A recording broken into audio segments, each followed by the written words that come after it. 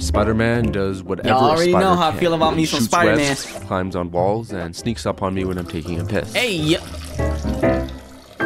He also does what That's a spider nuts. can't. There are no spiders that swing on their How webs. Spider-Man's They're too webs- small to web get any swinging momentum. changed. It's also Okay. impossible for a man to do this. It's not safe. The massive weight of the G-forces would rip off his arms. But in the movies, a man has been That is true. swinging for over... But I think that's the problem with people comparing Spider-Man to like how a human body would react, because he also has superhuman strength. So yes, a normal person with that G-force probably would dislocate his shoulder, but he is super duper strong. Like, bro can lift a chair. Or a chair. Bro can lift a fucking bus, bro. 40 years. Other superheroes Bro, stop fly, the train. drive, and run. Web slinging is one of the most unique and exciting methods of super transportation. A good web sling can be I love web visceral slinging. and satisfying. An It expression just sucks of that total you rely freedom so and heavily on impulsive something fun. to But attach it's to. difficult to get right. Even with multi-million-dollar computer effects, it takes ingenuity to make it look real. Why do some web sling scenes feel liberating while others fall flat? How did they do it? When did they start doing it? Well, the first web slinging scene was done without CGI. Practically. No way. Actually, I never In watched this one. 1977, The 77 CBS one? aired a pilot for The their show? new TV show, Spider-Man. In the 90-minute wanted to episode, watch which, it. bear in mind, came out in 1977, how many web-slinging scenes are there? One. Oh, it's two. Damn, two? Two. Actually, one. Because was it's right. an alternate angle of the same swing. A swing that'd be reused several times throughout the show. No The fucking way. reason for this recycling is because that's a real stunt. So doing it again would mean risking a man's life. CGI wasn't an option because at the time, the most realistic looking CG character was a rotating head. It would take another decade for a full computer generated character. Since they couldn't use VFX to make it look real, stunt coordinator Fred Waugh chose the obvious option. Have someone actually swing from building to building. After 2 days of rigging, Fred wore the costume himself and took the first swing. He said, hey man, I'm not gonna put nobody else's life at danger. I'll try it first. That's a real nigga right there.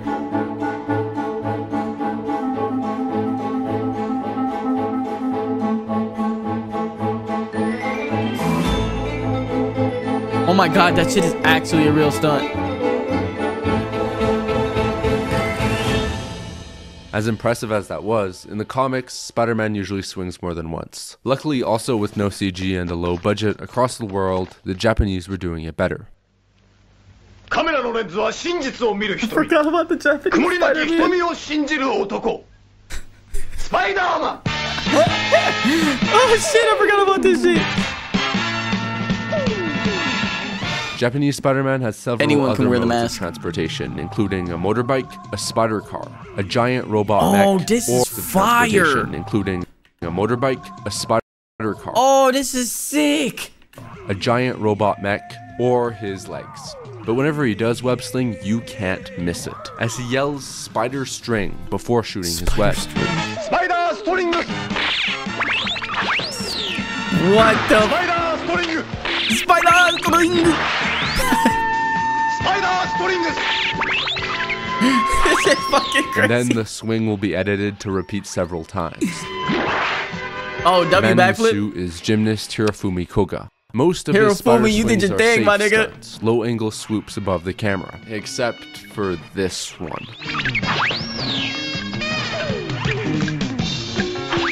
What the heck? Which gave him several scars and bruises. But that's not the most dangerous stunt in the show. Koga climbed all sorts of structures, often without a rope, including a moving car. Nuts. One time a stunt was too dangerous for even him, and he was swapped out for a more resilient stuntman, one that was 2 inches tall and made of plastic. The Japanese Spider-Man show delivers on comic book spectacle with handcrafted solutions. As inventive or dangerous as the American and Japanese Spider-Man shows fuck was he doing on the crafted back of this solutions. truck? As inventive or dangerous as the American That boy was voguing and on the back of Japanese the truck. Spider-Man shows are, These are practical stunts, so they can't match up to their comic counterpart without separating stunt doubles from their arms. It took 2.5 decades to make it look real, with every limb attached. CGI. I got a call, Fucking Maguire. and they told me I was going to be directing the film, and I had no idea how I was ever going to bring off Raimi. what I thought all the fans must have been expecting. This great aerial ballet, this graceful movement of Spider-Man. Sam, I'm not gonna lie to you. through the You city made of Manhattan, through the A canyons. masterpiece It had to be done with great grace and for the first agility. 2 movies. The third one His is, movements I had still to like be it because, incredibly you know, fluid and beautiful to look but at. it's When I knew it cinematically couldn't it's be an not that actor good. or a stuntman, it was mind-boggling how we were going to pull that off. How were we going to create this illusion? So that challenge was probably the biggest making the film. At this point, Sam Raimi had made a name for himself with inventive practical effects, Oh, that's fucking which sick. Spider-Man still uses a lot of. But practical web slinging has a limit. To break past that limit, a modern invention was needed. The computer. Servers. Despite radical technical advances in very few years, computer effects were still in their Transformers? infancy. CGI stunt doubles, or digi-doubles, which Spider-Man needed to be, sucked. One of the first digi-doubles was used in Jurassic Park. It's the lawyer who gets eaten by the T-Rex. A flawless effect, but hardly applicable to Spider-Man. For Yeah. Titanic, motion capture was used to create hundreds of digi-doubles populating the ship. They are convincing from a distance, but up close, they look like this. Spider-Man needed to be in your face. Luckily, Raimi had a good team. John Dykstra was hired to supervise the visual effects. His resume included Silent Running, Star Wars, and Stuart Little, but his most relevant experience was in Stuart Little, bro. Stuart Little has some fire ass CGI in it. I can't even lie. Like, I remember this one time I was watching it, and I think it was a scene where he was put into the washing machine. I was like, yo, this shit looks fucking crazy. resume included Silent Running, Star Wars, and Stuart Little, but his most relevant experience was in Batman Forever, where he and his team created a computer-generated Batman who swung past the frame, hung off a helicopter, and jumped off a building. Look familiar? Those are CGIs? 3 problems. These shots are at night, not completely convincing, and That's there's true. very few of them. The challenge of human character animation is that everybody in the world is an expert in human motion, because that's what we see every single day and have been seeing for 300,000 years. We have to make that character incredible, but not unbelievable. To create the digi-double, Tobey Maguire and his Okay. stunt double Chris Daniels had their bodies scanned into the computer to create duplicate models. The animators then studied how they both moved. But unfortunately, Tobey Maguire can't do this, so the team used several references for the animation. Most Okay, so I heard that one scene where he saves Mary Jane and she's like holding on to him while he's swinging. I heard that was a doll, but I don't know. of which aren't human, Let's see if such he as says it. spiders, cats, and that was a Disney's swinging scene. Tarzan. The way Spider-Man swung really came down to the VFX artists' imaginations. A tedious trial and error process until it looked right. How does he have all this information? Like, is this public knowledge?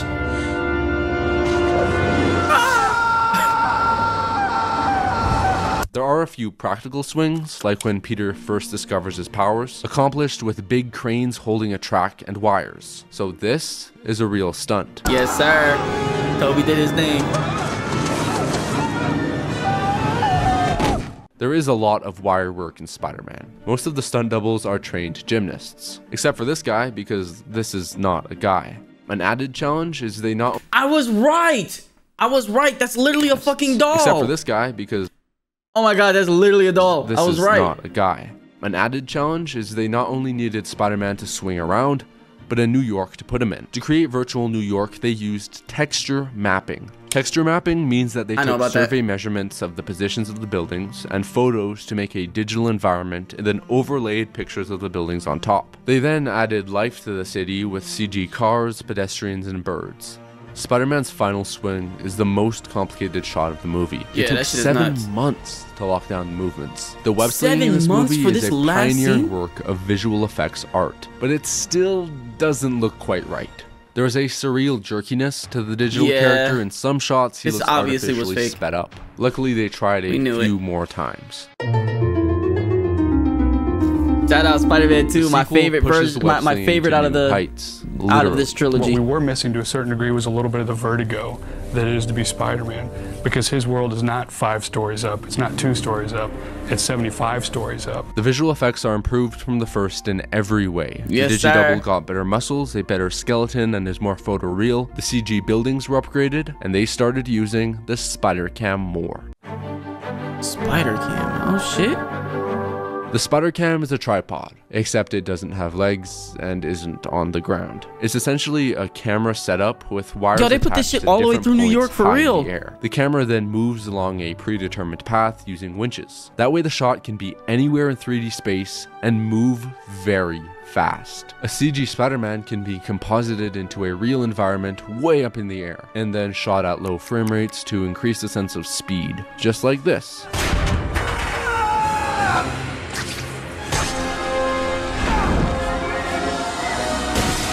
Another key to Dude. making the web slinging look real is to make Spider-Man real as much as possible, cutting from a VFX Spidey swinging to a performer in a suit landing. What the actor can't do, a stuntman does, and what a stuntman can't do, the CG model does. During Okay. pre-production, makes storyboards sense. identify what is CG and what is live action, either by drawings or animatics, which are crudely animated storyboards. Since the production plans these shots out early, the VFX can be better because the artists have time.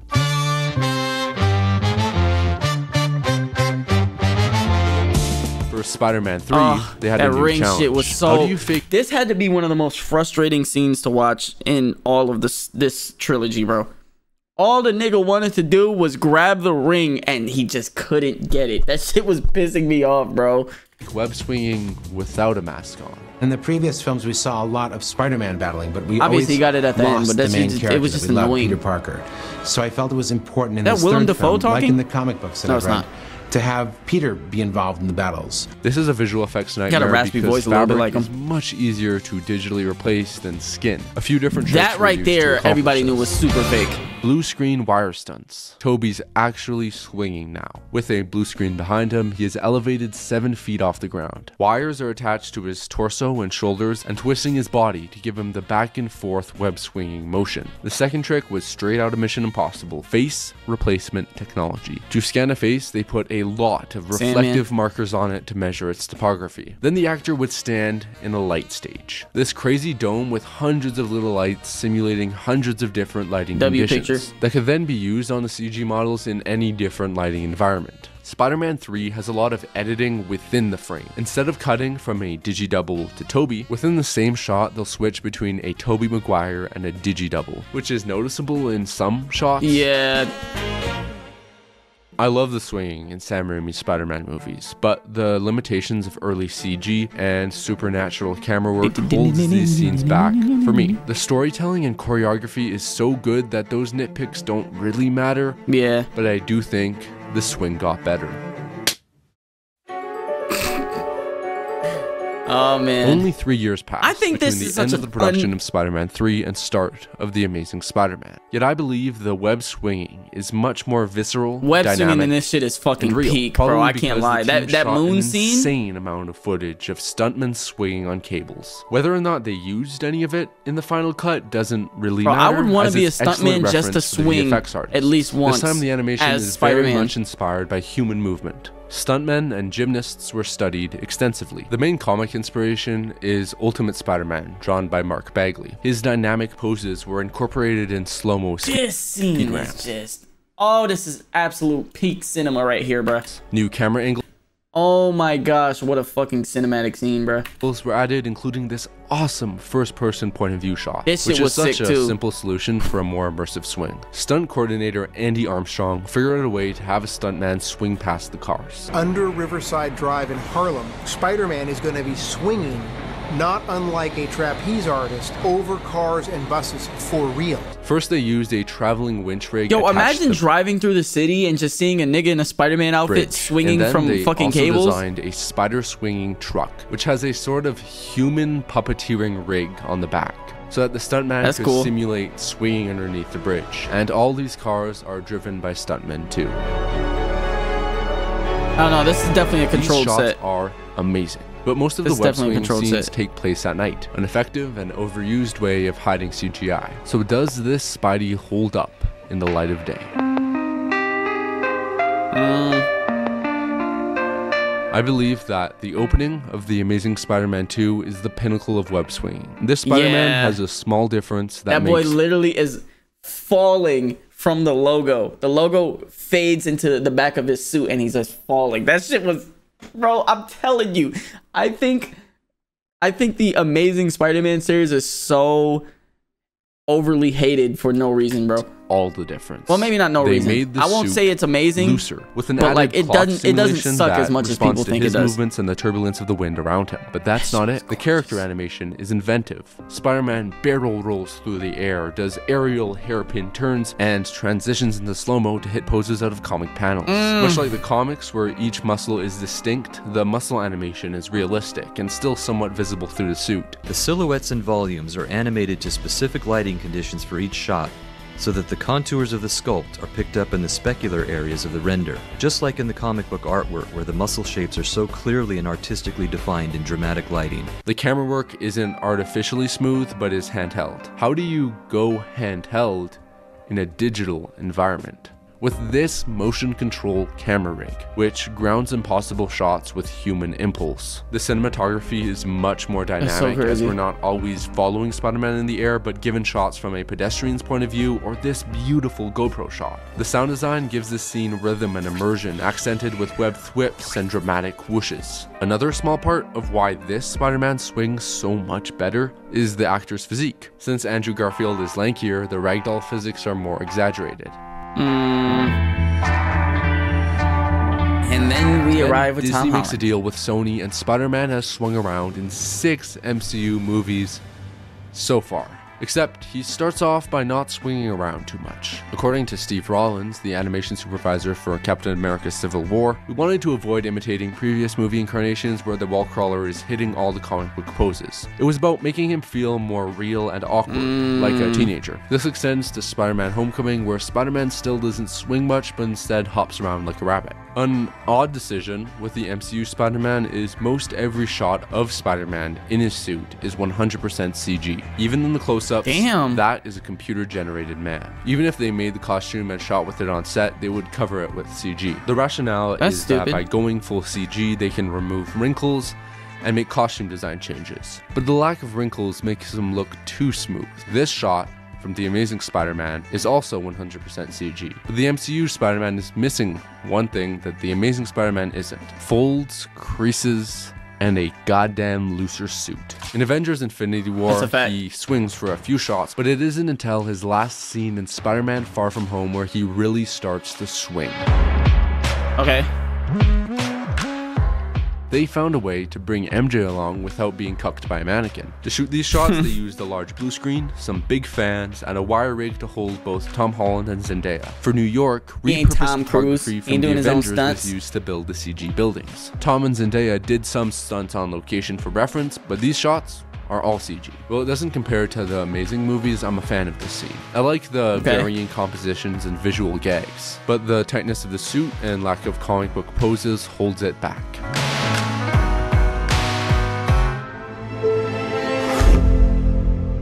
No Way Home, bruh. Even in No Way Home, with the return of Tobey and Andrew, the swinging isn't quite right. The character animation is exceptional, with each Spider-Man retaining their unique swinging behavior from the previous movies. The suits are too tight and the landings can be bouncy. The final swing is rough. The movement, especially on this slide, looks it's cool, but I was like, the deterioration of the swing isn't necessarily the fault of the VFX artists, who were locked into using a specific Spider-Man design without a loose suit. Good VFX take time, so Marvel Studios' breakneck release schedule could be to blame. Ew, bro. I don't even want to see this, bro. I didn't watch this. Before quitting the infamous Spider-Man Lotus movie, this VFX team created this beautiful web swing scene.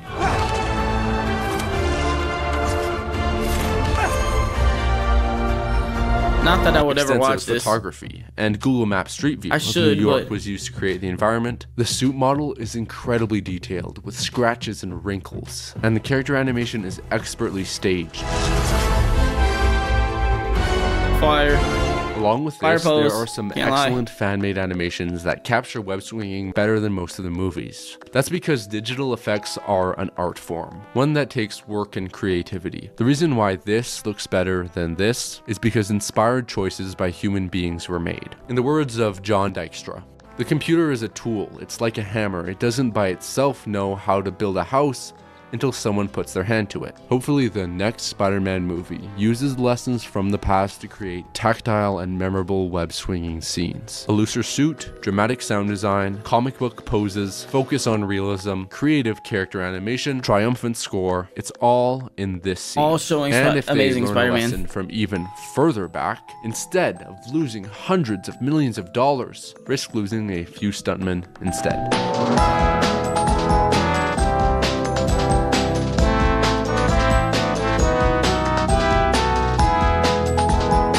All right, I think that's it.